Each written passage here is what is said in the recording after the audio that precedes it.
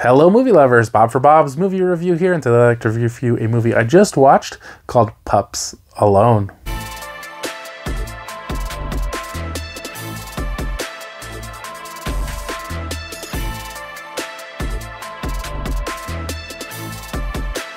This one is available now and sent to me for review by Paramount Home Entertainment. If you do get a chance to check this one out, let me know your thoughts down in the comment section below. I'll include more information, including affiliates to purchase one, down in the description. So this is, I don't know. I don't know who this movie is really aimed for. It is more of a kid's movie, but I feel like also with just long sections that probably no kid is going to find enjoyable. So this movie is kind of has this idea of almost like a Home Alone ripoff, but with dogs. And they go through painstaking detail to kind of set it up in that this guy, his wife died, and he's just kind of buried himself in his work. And they were working on some sort of dog collar that reads their thoughts, or somehow you can communicate with them. They can talk to you and you can understand what they're saying. And he's invented this other stuff and nothing works. And he doesn't really ever like say, hey, I'm going to invent this and I'm going to invent it until it works. He's like, I'm going to invent this, and if it doesn't work or it half works, then I'll move on to the next thing. And I was like, why doesn't he just finish something? But so his daughter has kind of felt really abandoned and left out since her mom died. And he's kind of like just escaped into his work to kind of cope with the loss. Now he gets promoted or hired at some new business or something, and they end up having to move, and they move in this really nice house. And it's this really weird thing where the whole neighborhood is owned by this pet supply business or whatever it was, and so everybody who lives there works for them. And so Dolph Lundgren somehow is involved in this. He is one of the neighbors, and he's not necessarily a real nice guy, and he's kind of frustrated because none of his inventions are ever liked or go very far, and he wants to take over the business or get promoted or something, and so he needs a spectacular invention. So he wants to steal this dog collar thing, even though it doesn't work at all.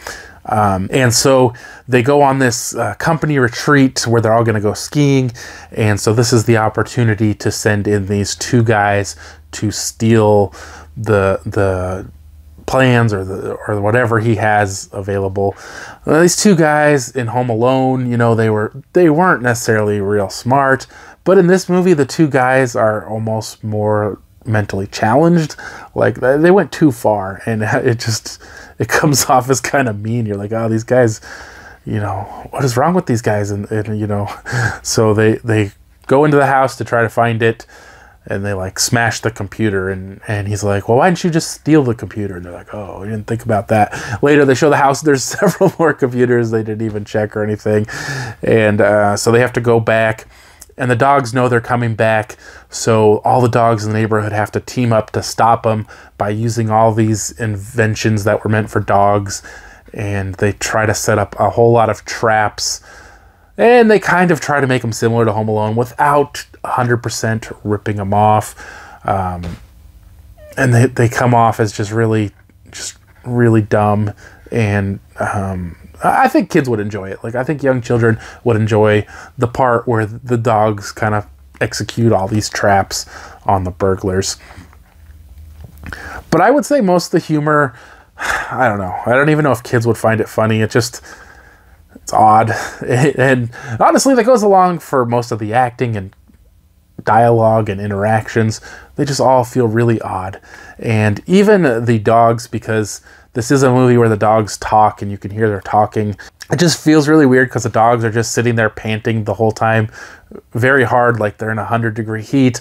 They're drooling all over the place. They look really bad, like they don't want to sit still and somebody's yelling at them not to move, and it just feels so awkward. And then in the end, somehow Dolph Lundgren accidentally fixes the collar. No explanation. I don't know. And even the characters are played off as just being super dumb, and it just... Unfortunately, I feel like a lot of this just is not great. And like I say, I feel even for children, a lot of it, you know, there's these huge parts of boring talking that I don't think children are going to be too into.